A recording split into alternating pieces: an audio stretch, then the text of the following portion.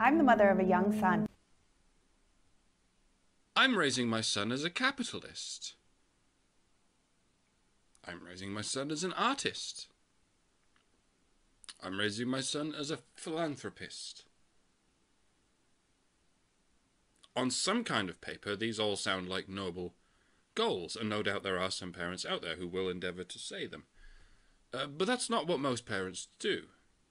Most parents have at least enough common sense to understand that the correct answer when it comes to this sphere of thought is, I'm raising my child to be whatever they want to be.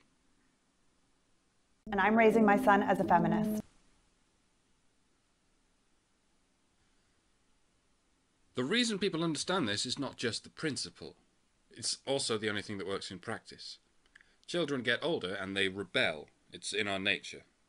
And the thing they rebel against the most is whatever they are most forbidden from rebelling against, including parents. But with one exception, which I'll get back to. I mean, I'm raising my son to be straight doesn't work. It's quite notorious for not working. And I'm raising my son to be gay doesn't work. Try that and you'll end up with a raging dude, bro. If you push a child in one direction, they will recalibrate and maybe even overcompensate. Children can't necessarily consciously tell if something's wrong, but they developmentally sense it. I mean, the adults who are the least interested in smoking are the ones whose parents were the most interested in smoking. That's why these things skip generations, and it's largely why it's a good idea to just let children be what they want to be.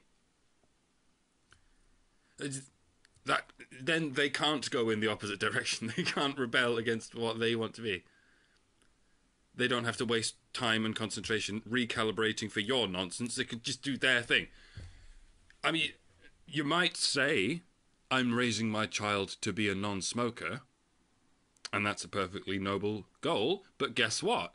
That is exactly how you raise a smoker. Parents who are smokers seem to understand this better than parents who are non-smokers, however ironic that is or isn't. So, what's the exception?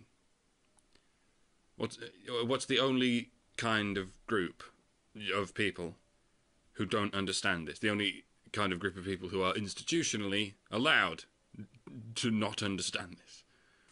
Who can get away with saying, I'm raising my son as a Catholic. I'm raising my daughter as a Muslim. For some reason, these declarations are untouchable. The left and the right both seem to agree on this. It's wrong to raise a child to a prescribed sexuality. It's wrong to raise a child to a prescribed economic policy, but it is perfectly acceptable to raise a child to a prescribed religion. So, ladies of HuffPo, if you're going to say this shit and propose that you get away with saying this shit, then you are going to have to admit, once and for all, that feminism is a religion. Which will win you no truck with me. I don't think it's right to raise a child to a prescribed religion either. But in the eyes of the public, if you want feminism to have a protected status like this, a status enjoyed by no secular ideology, then you must accept that this is not a secular ideology. It is a religion. You need to admit this, or you sure as fuck don't get to brainwash children with it. Okay? Now go on. Tell us why it's okay that you get to indoctrinate your child into this religion. It's 2015.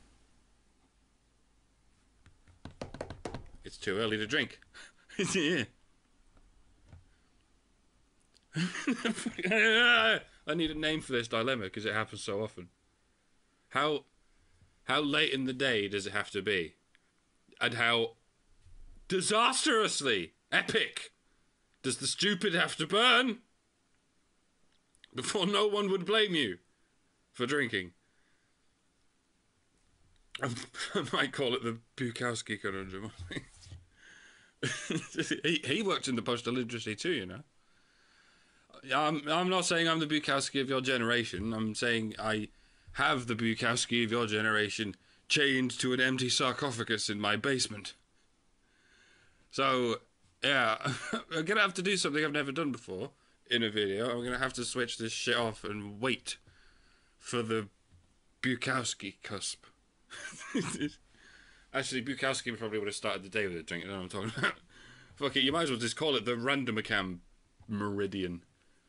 Because that's piss easy to say. And makes perfect sense. Yeah, if you can say Randomacam Meridian, then at least it's not too early anymore. But yeah, it's lunchtime here. So I'm gonna have a nap. And then wake up and start drinking. That's always fun. Why?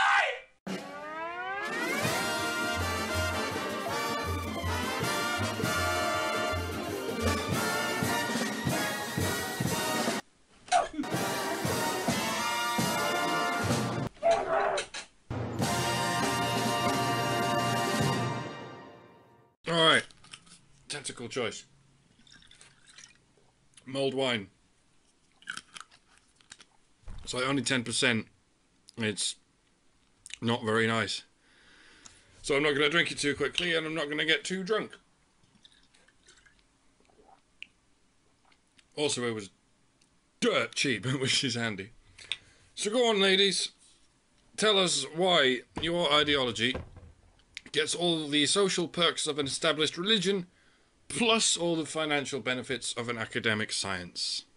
But sexism is, well, Everywhere. Okay, so feminism is the good force and sexism is the bad force. Gotcha, that makes all the sense that I'm making it make. I mean, unless feminism is just a kind of sexism, but that doesn't follow at all, does it? It's not as though femme is a kind of sex. And fixing that, it's my job. I don't know, maybe it is, but it's not your job to have your son fixed.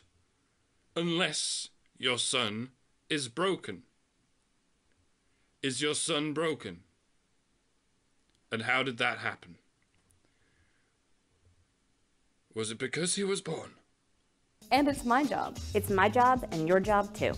You all really want this job, don't you? It's because this job is the boss. Oh, and Dad's? Wait, scratch that. I just...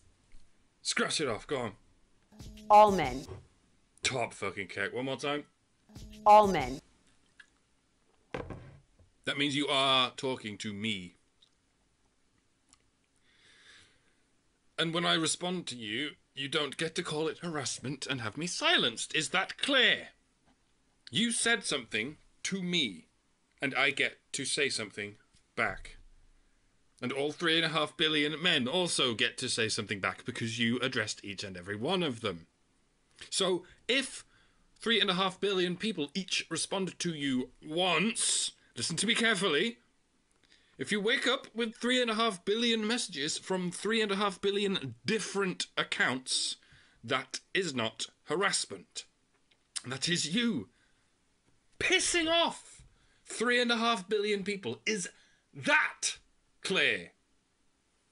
You are half of this equation. Which half of feminism is the men's rights half? Because I can't find it. So I've looked everywhere. It's like skating inside a Klein bottle. It doesn't have it inside. It's made entirely of outside. And it starts at my house and your house. When the fuck did you get it into your heads that you can tell other people how to run their house? Thousands of fucking years ago, love. That's when. Some of you do it by telling everyone there's a man in the sky who's going to get you. Unless you run your house like we tell you to. And some of you do it by telling everyone that there are men over there who'll get you. Same shit, different demonstrative pronoun, essentially. What we say, it matters.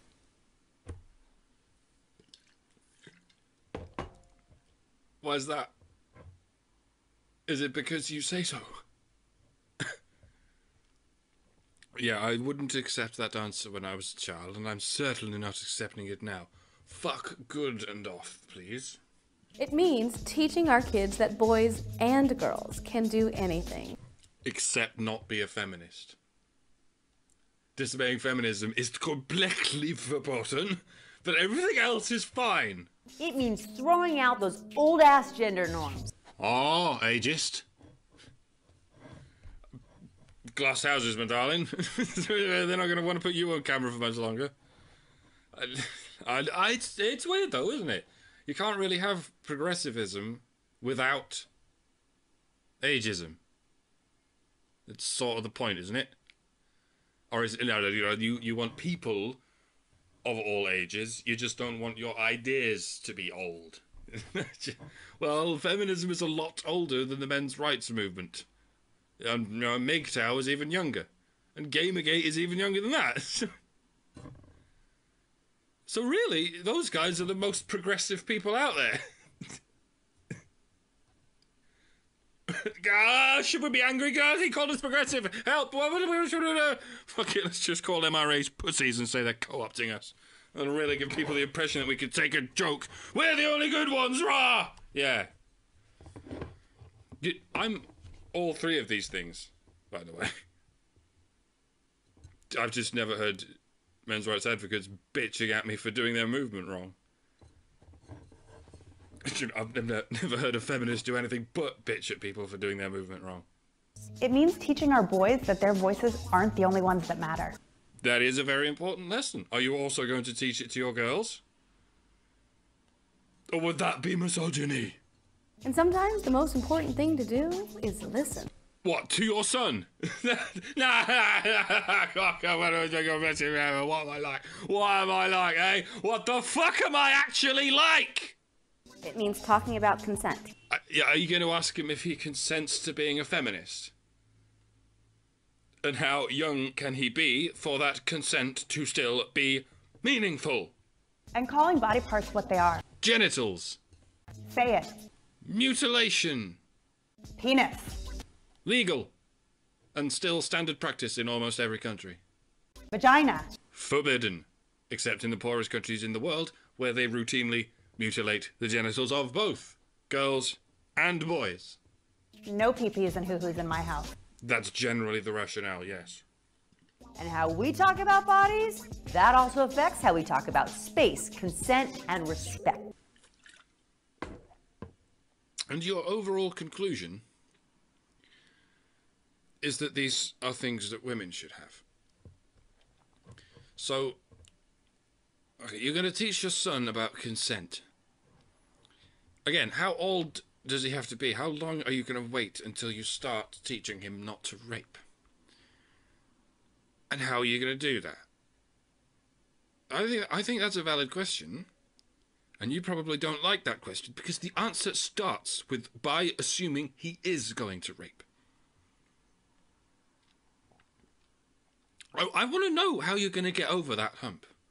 When your son looks at you with a brow furrowed like never before and says, "Why do you think I would do that? I'm your son."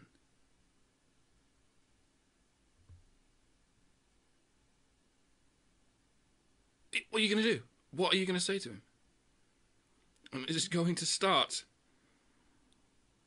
with yes, but?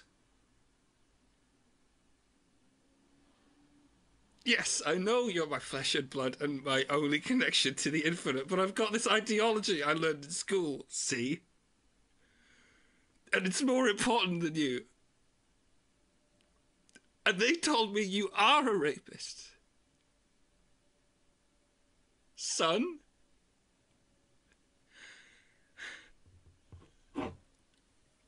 What we watch and read at home matters too. You can have the remote control. We don't want it anymore. We have the internet now, where people are allowed to use inflammatory language, like pee-pee and hoo-hoo. There are smart, active, determined girls on television and in books. Marie Curie, Grace Hopper, Rosa Parks, Anne Hesse Ali. Like Pippi Longstocking, Ladybug Girl. Grace for President, Dr. Steffens. Not even Nancy Drew, eh? It means learning to express your feelings with words, not anger. Oh, okay. I don't want to be a feminist. Not anger. That wasn't anger. Not anger. That wasn't anger, that was words. Not anger. I do want to be a feminist? Words. Okay, that was words. So, words but not anger. Because angry words are not words. Words are not anger. Yes, that's absolutely true. Why not? Okay, so I'll say I'm a feminist. Words. Yes, and I'll say I love women. Words. But I really don't want to get married. Not anger. Yeah, no, that's not anger. I've looked at the situation and I just don't. Not anger. Not anger. It sort of feels like you just. Not anger. All right, then I'll get married. Words. And I'll have children. Words. And I'll never get to see them, and neither will you. Not anger. Not word. Anger. Not anger. I mean, they say no man can understand what goes on in a woman's head, but I think I get pretty close sometimes. Like, accidentally. Words. Not anger. But to address your point, madam, if we're going to use words without using anger, then might I suggest you don't call your son a rapist? Because I suspect those words might be coming from an angry place, or at the very least they passed an angry place on their way to the surface. Don't talk to your son like he's a potential rapist, because it's extremely unlikely that he is, unless you make him one. Perhaps through the viral effects of some kind of self-fulfilling prophecy. Is there any chance any of this is clear? Girls cry and boys cry. Yes, but boys don't have a reason to cry, is the difference. Patriarchy makes it easier for women to cry and harder for men to cry. That's how it works, right? So it's not as though boys shouldn't cry, it's just that they have no reason to. Because the world is set up for their benefit, you see.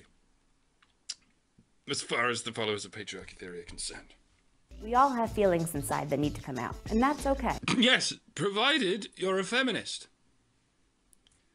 This is how it actually works. We've discovered it ourselves. If you're a feminist, you get to cry whenever you like. Please do. It'll get more juicy bait for the clicks.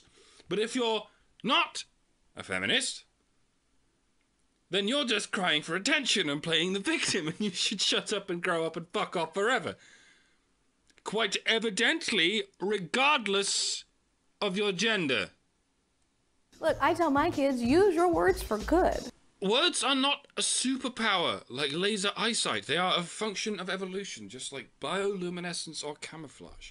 They are used for describing and informing and persuading and perhaps entertaining sometimes. I don't quite know what you mean by using words for good. That sounds, rather morally arbitrated to me. Do you mean don't bear false witness? Because I would agree with that, wholeheartedly and pants downedly. But I don't think people require an ideology to stop them from lying. I think all any ideology has ever done is make people lie. And lie. And lie and lie and lie. And I am not going to stop you from lying. Because I understand the protocol when it comes to sleeping dogs. But what I am going to do is rock up right next to you and sit. No one ever said being a parent was easy. Your sons will find it impossible. Literally impossible unless they're very lucky indeed. But it's work that needs to be done, and we're going to do it, damn it. The work that needs to be done is getting that broad range of foods on that supermarket shelf whenever you need it. There are scores and scores of people involved in the process of getting that food from the third fucking world clean into your shopping trolley. And almost all of those people are men. And if you teach your son to be a feminist, then the best job he will ever have is stacking those shelves before he dies of a meth overdose. That's what you can expect to happen if you teach a Jewish child to be a Nazi. In an alternate universe in which the Nazis won. We are going to parent a generation of boys that are part of the solution. Yeah, the final one. Rather than the problem. I do not have children, nor do I intend to have any. But I'm pretty sure if I did, I would try my best not to treat them as a problem or treat them as a solution. I would endeavour to treat them as the person who is examining this equation. I mean, I might have it all wrong after all. To be honest, I'd really like to just show feminism to a child and say, what do you think? And just get their actual honest answer. And this is why the Faculty of Humanities has a department called Religious Studies. Because feminism isn't just about women, it's about everyone. So how long have you been raising your daughters as feminists?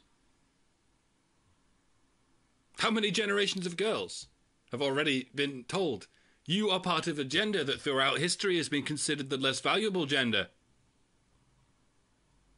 For how long has that been okay? How long was it considered socially acceptable to tell a girl what to think before you finally turned around and said, oh, hey, maybe we should tell boys what to think as well? And is that how this works? When a new mutation of the virus comes along, you test it out on the women first. It is about everyone. They say the way to a man's heart is through his stomach. And the way to a woman's heart is usually through her liver, in most people's experience. But the way into the heart of the entire species, to the nerve centre, to the third eye of the superorganism, evidently is up a woman's ass and through a human centipede of marginalised body parts before coming to rest in a vestigial swim bladder curved into the shape of rape. Look, I fucking tried to make this fun, but the more you think about it, the more you realise how dark it all is. I need more booze. It's running out, and it's still too. I need it to be really low alcohol and really fucking disgusting. Can anyone think of any countries I just explained? I offend everyone. I offend everyone who wants to be offended. And so should you, kids. The laters. Fuck good and right. Yeah. Now go watch the rant circuit. It's like a rage off. Who wins? Me. I do.